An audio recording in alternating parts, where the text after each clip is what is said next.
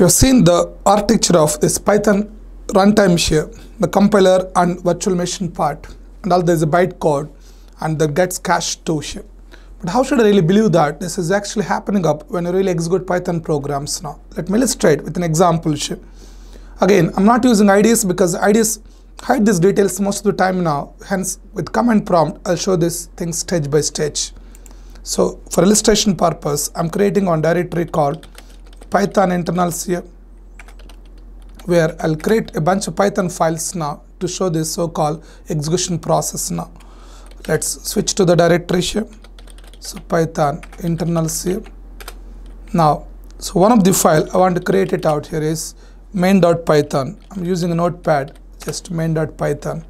So that's fine. And inside main.python, what do I do here? So I write a simple function called define add of a comma b. So the body I'm writing up return a plus b here, a small b. So this is a simple function Python I'm writing here. I'll invoke this function. I display the result of add of two numbers now. Let's say so 10 comma 20 here. That's all about our simple main.python.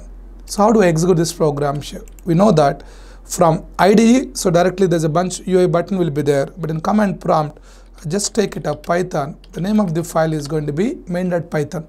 Then the python.exe, which will take up which will start the runtime, will take main.python, will does the work we have described on the discussion, whatever we have discussed there. So now let's see what the result. We got 30, but only question here is, so execution is perfect, but where are the so-called the bytecodes created up? Are they cached or not? So the maybe bytecode created out may not be cached. How do we know? So let's do dir. In the current directory, only main.py is available. There's nothing else is available here. That's why we can clearly say that. So the compiled things now, whatever they're not cached up. The main.python compiled code is not cached. But I told you for caching the two rules are available. One is automatic rule. If I import any other module, caching takes automatically. But if you don't have any imports, direct scripts you want to really get what they call cached in a way here, you should explicitly do that. A manual compilation is required. Let's see the automatic thing first here, then we'll look at manual part. So for automatic thing, I'm going to write two more what they call Python files now. One is called test1.python, where inside I write one small function like def, so subtract a and b, two arguments now. The body is simple. I'm just writing return a minus b. There's nothing else I'm doing here. There's one more Python script I'm writing out here, which is test2.python. Now here within test2.python, what do I do here is write one more function like multiplication of a comma b. So the body part I just written up a star b. So that's all about two what they call Python files. Let's import them in main here. Main.python. So I'll open main.python. We'll try to what they call use these modules. Each Python file is a module. Later on, we are going to study in-depth discussion on modules here. But just for understand this architecture, what we see here is each Python script is a module in a way. That's where import our first module, which is test1.python. Just give test1. The .py module automatically gets imported up. The second one, import test2 here. That's it. Then once test1, test2 are available, we can use anything from those modules now with qualification like a test1 dot subtract here. 10 comma 20 is the first method I'm invoking here. The other one is test2 here dot multiplication of 10 comma 20. So close this out. That's where. So two modules got imported out here, and I'm using a function from each of those modules here. Here there are Python scripts now. Let's see if I really run this main.python, what happens in a vision. Close this out. Now, so I'm going to invoke again here Python, which is our runtime here, and main.python.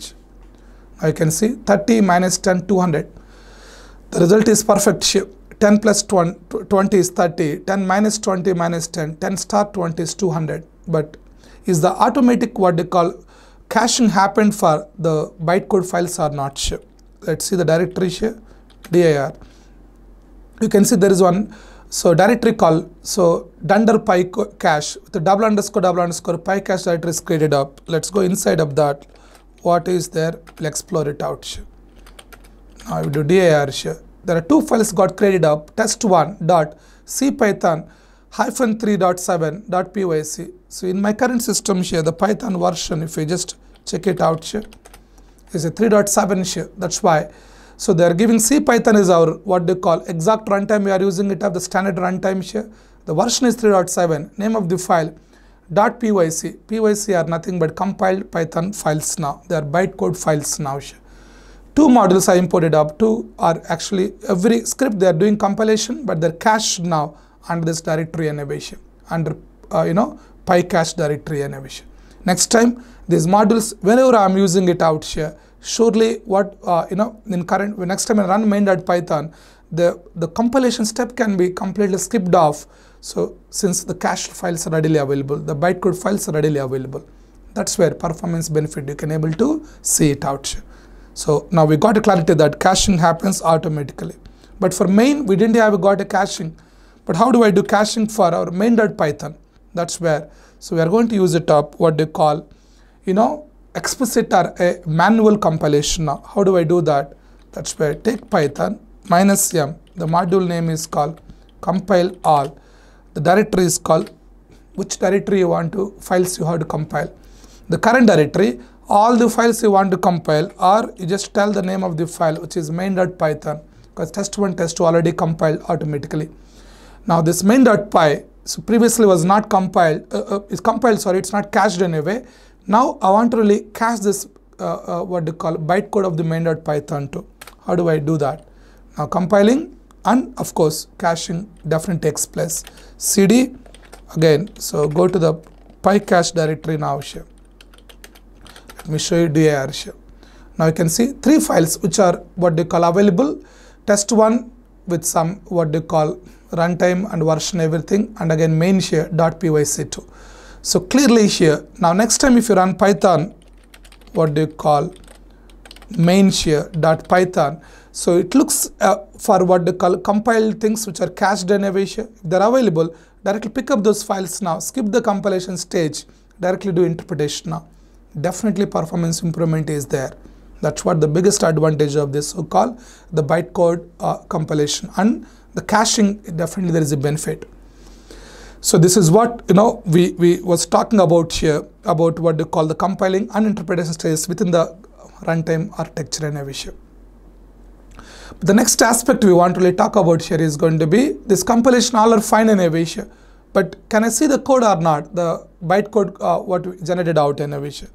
If you go inside of that cd again __ PyCache, if I display one of the files, let's say main, so you cannot understand this bytecode at all.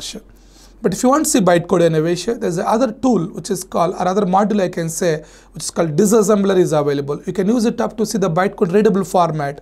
It's truly a bytecode, but not readable format. To give confidence that how a bytecode look like here, so just modify this what they call main.python with with extra statements now. Just take main.python here. So to see a bytecode of any module here, you can see the whole maybe the module of this main.python also is a module. Maybe I can do outside here. First you have to really what they call import. First go to what they call Python. Since I want to run this what they call outside, let me do Python. Go to interpreting mode, so which is like interactive mode here. So once interactive thing, I can do whatever I want. First module I want to import here is disassembler. So this is what import dis is a short name. Then dis dot what they call dis method is there. Which module you want really what they call bytecode you want to see it back. That's where I'm giving up. The name is going to be main.python. Let's see what is an output here. So main.python the file name. So just give it up. Let's see the string is directly Python file, accepted or not. Yep. Now you can see. So it is doing up load name anyway here. I think this string is the what they call disassembling, not the script. So what do I do is simply, so since I'm not what they call converting the whole Python script, I can modify that notepad. So inside of what they call main.python, I go inside. Now I import what they call a module called disassembler here. Then I print here das.disassembly of which function? Add. So that's it. Let me show you at least add method. What is the bytecode format here? Now I run this what they call Python main dot what they call Python innovation. So I can directly type it out here, Python main dot Python. Now you can see the output is same, but at the last part we are displaying up what they call disassembly code, the bytecode of that specific method. This is how it looks like here.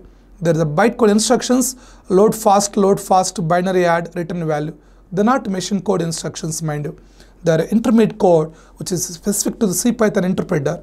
These statements are run by the interpreter only. They're not again translated into the machine code.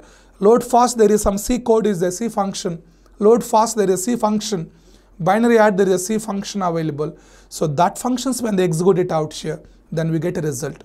So this is completely different from compiled programs now, where this assembly code translated into the machine code, but in interpreted executions now, the intermediate code whatever is coming up, they are executed up. Corresponding blocks of code in the interpreter will execute it up, they give the output innovation.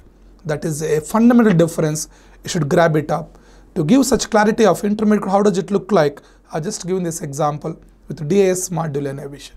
So that's what we are talking about here. The interpretation will always execute intermediate code directly here. No further translation, no native translation like compiler. Native means platform specific compilation. We don't have that. Unless you have a JIT compiler here. If you have JIT compiler, they may do some portions of the code which is executed frequently to the native code to get a performance. But when there's no JIT compiler, as part of our VM or interpreter, we don't see such kind of a native translation here. That's fundamentally how to grab it out. So that's the high level what they call the architecture of the Python runtime here in action. So we wanted to discuss as part of this session.